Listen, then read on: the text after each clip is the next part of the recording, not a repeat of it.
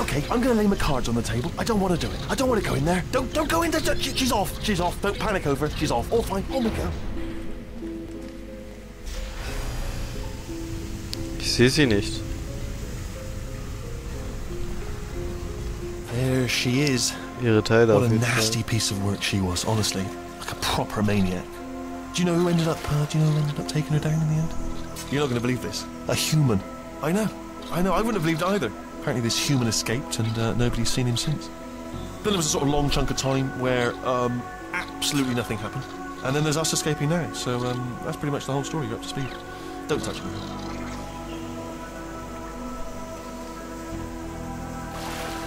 Okay, gehen wir durch. Kann ich dich fallen lassen? Ins Wasser?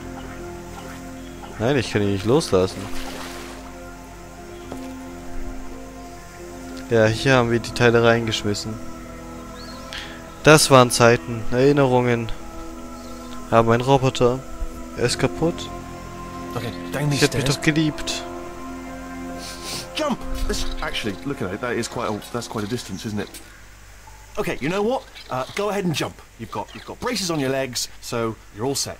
Although no braces on your arms, though. So you're going to have to rely on the old human strength to keep a grip on the device, and by extension, me. So do really make sure you keep a grip on me. Also, ah! Oh, still being held. That's a great job. You've applied the grip. We're all fine. That's tremendous. Jetzt habe ich verpasst, was er noch weiter gesagt hätte. Egal. Ah! I just looked down. I do not recommend it. Ah! I've just done it again.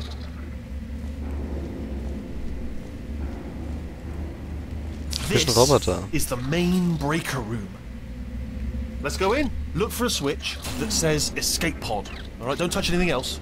Not interested in anything else. Don't touch anything else. Don't even look at anything else. Just, well, obviously you've got to look at everything else to find the escape pod. But as soon as you look at something and it doesn't say escape pod, look at something else. Look at the next thing, alright? But don't touch anything else or look at anything. Well, look at other things, but don't.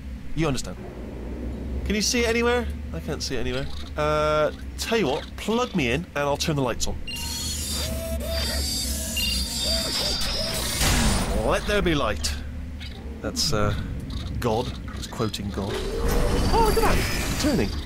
Ominous. But probably fine, as long as it doesn't start, moving up. Now.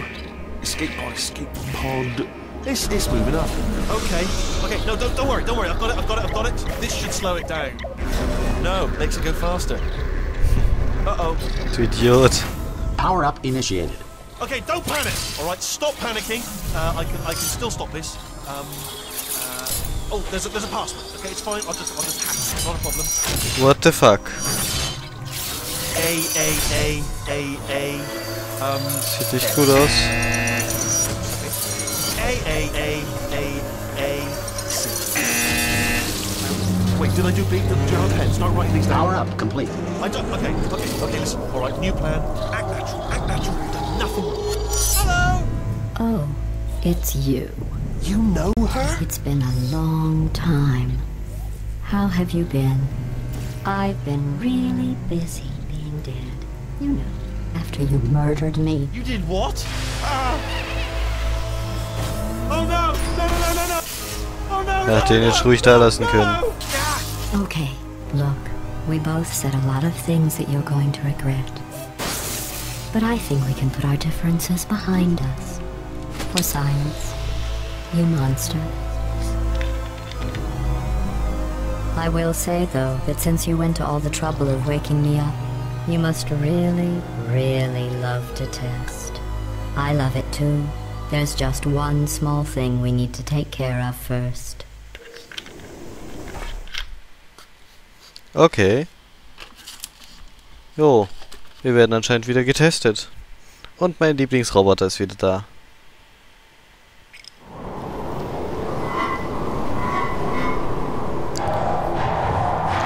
Gut, dass ich da dran vorbeisegel. Das könnte echt wehtun. Ja, das hätte auch wehtun können. Und das wäre ein ganz schönes Stück wieder hochzukommen. The incinerator room. Be careful not to trip over any parts of me that didn't get completely burned when you threw them down here. The dual portal device should be around here somewhere. Once you find it, we can start testing, just like old times. Okay. Das würde ich schon gern finden.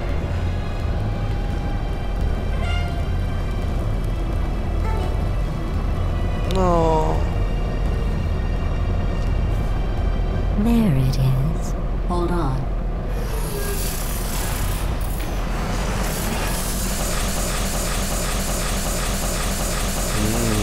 Das Spiel hackt irgendwie. Good.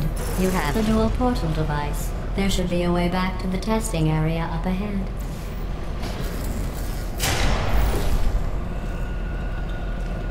Once testing starts, I'm required by protocol to keep interaction with you to a minimum. Luckily, we haven't started testing yet. This will be our only chance to talk. Jo, dann talk mal. Mich würde es interessieren, was du zu sagen hast. Ich hab dich doch eigentlich echt lieb. Ich wollte dir nicht wehtun. Ich wollte nur den Kuchen. Here, let me get that for you. Do you know the biggest lesson I learned from what you did? I discovered I have a sort of black box quick save feature. In the event of a catastrophic failure, the last 2 minutes of my life are preserved for analysis. I was able, well, forced really, to relive you killing me again and again, forever. You know, if you'd done that to somebody else, they might devote their existence to exacting revenge. Luckily, I'm a bigger person than that. I'm happy to put this all behind us and get back to work. After all, we've got a lot to do, and only 60 more years to do it. More or less. I don't have the actuarial tables in front of me. Ich hab dir doch gesagt, es ging mir um den Kuchen. Ich wollte dir nichts Böses.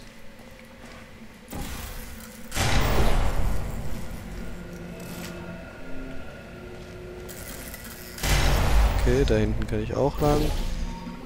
Alles kein Problem. Hey, immer mit der Ruhe, Mädchen. I'll just move that out of the way for you. This place really is a wreck. But the important thing is you're back. With me. And now I'm on to all your little tricks. So there's nothing to stop us from testing. For the rest of your life. After that, who knows? I might take up a hobby. Reanimating the dead, maybe. Du gefällst mir.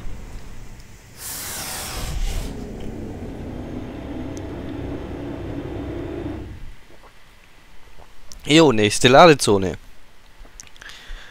Aber Hauptsache mein Roboter ist zurück. Aber, Roboter, wo ist mein Würfel? Den hätte ich auch gerne wieder. Der Kaltstart.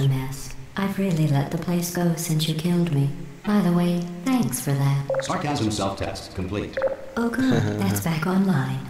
I'll start getting everything else working while you perform this first simple test, which involves deadly lasers and how test subjects react when locked in a room with deadly lasers. Okay, cool, machen wir.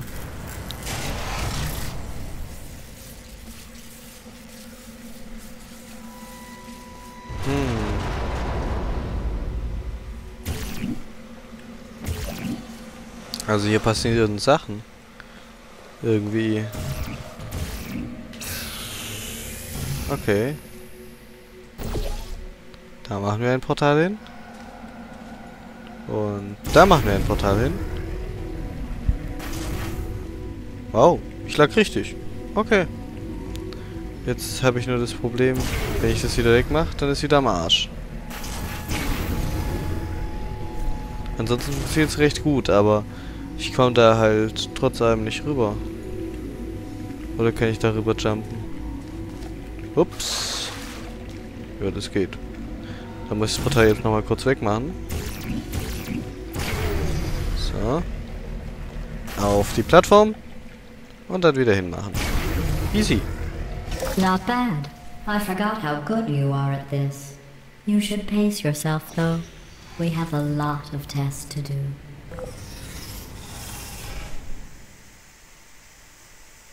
Okay.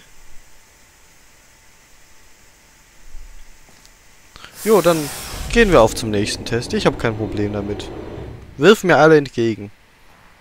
Wie in guten alten Zeiten. Ich hab dich doch gern.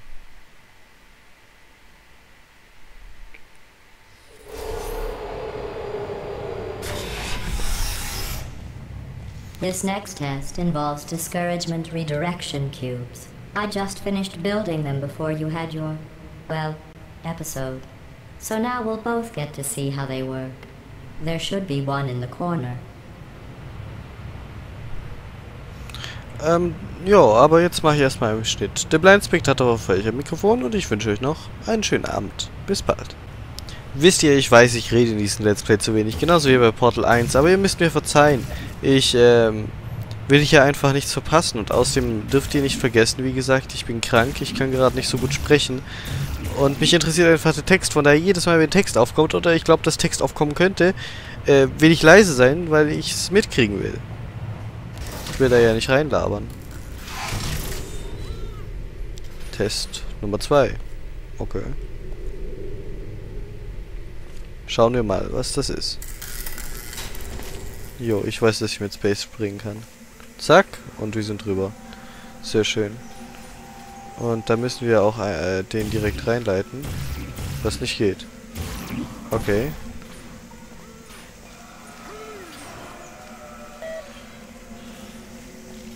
Da ist so ein Würfel. Komme ich da hin? Anscheinend gerade irgendwie nicht. Kein geeignetes Ding.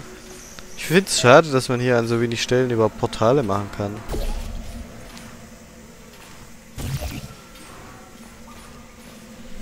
Was ist das für ein Teil? Oben kann ich auch keins machen.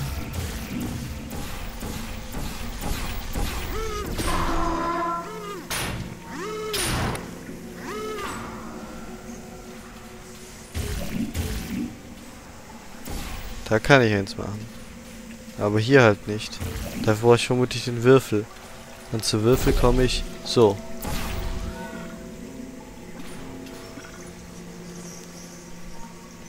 Okay, das ist der Würfel.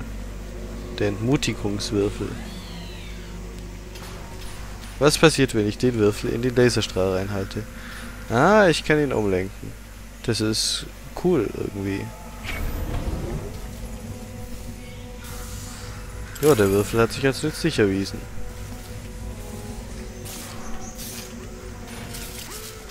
Aber, oh, ich brauche ihn. Ich habe auch eine ungefähre Ahnung, wie ich das mache.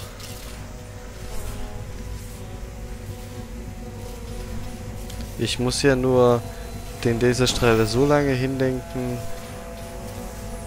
Moment, ich lenke den Laserstrahl folgendermaßen um. Nicht treffen, gell? So, ich lenke ihn dahin. Mach da ein Portal. Hohoho. Mache da ein Portal. Und brauche immer noch den Würfel.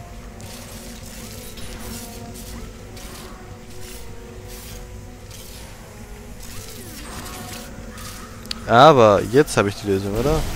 Da kann ich eins hinmachen. Da kann ich eins hinmachen. Hi, Würfeli. Well done. Here come the test results.